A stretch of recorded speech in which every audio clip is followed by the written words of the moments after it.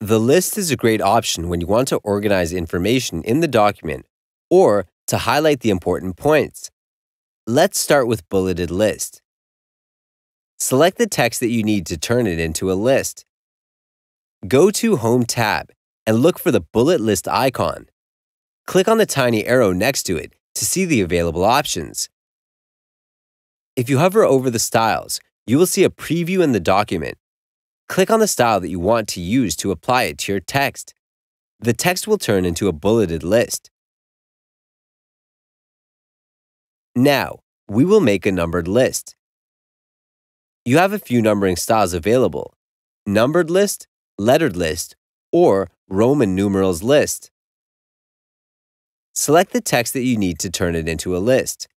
Go to Home tab and look for the number list icon. Click on the tiny arrow next to it to see the available options. If you hover over the styles, you will see a preview in the document. Click on the style that you want to use to apply it to your text. The text will turn into a numbered list.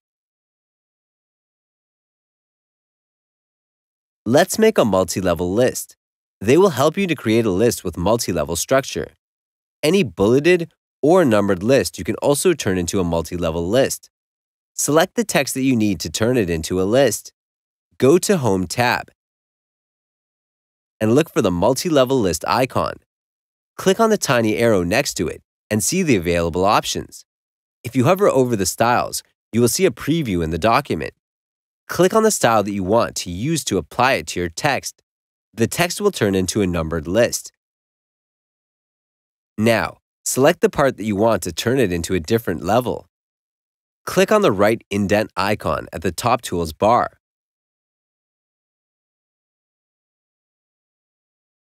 You can see the text transformed into a multi-level list. Repeat where necessary.